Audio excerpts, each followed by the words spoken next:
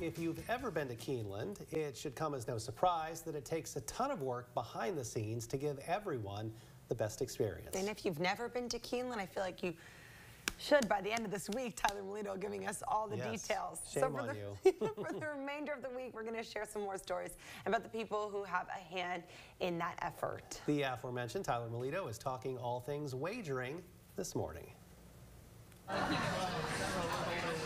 Long before the first bet is placed each race day, Keeneland's wagering team is hard at work preparing to provide the best insight possible. We have our meeting at 10 o'clock. We have our programs out. We're handicapping for the day. For betologists like Greg Burke, much of the day is spent providing insight for the first-time bettor.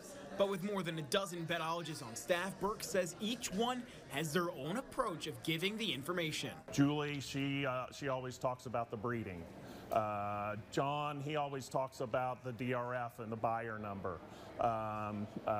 Let's see, Marissa, she's always talking about conformations. She comes from the equine industry education-wise, and she knows how to look at a horse and tell what kind of horse is going to do well that day. But as Director of Wagering Development Jim Goodman explains, it's not just betting at the window the team at Keeneland keeps track of.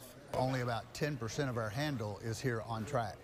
So when we have a Saturday, for example, we did $22 million, and I think we did about 8% actually that day. So 92% of our handle was at other sources, including betting on the phone, betting through your computer, betting through the ADWs, or at a racetrack like Aqueduct or Santa Anita or Churchill Downs. Now, just because your bet isn't a winner, this isn't like Vegas where the house always wins. Here at Keeneland, you're playing against everyone else who's placing a bet.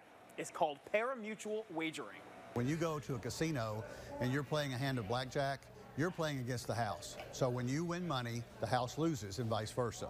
In horse racing all over the country, it's pari-mutuel so that we take a certain percentage of the handle for operating expenses to pay the purses, but you're absolutely correct. You lose, somebody else wins. With how many people place bets every day, Burke says it's hard not to have a smile on your face when someone wins. It's so neat that when you work with somebody and then later, like you said, later on the day, they might be passing by and it's like, hey, I cashed that ticket. And you know, it was probably only for about $3, but they cashed the ticket, and that's a big deal. Reporting from Keeneland, Tyler Melito, Fox 56 News.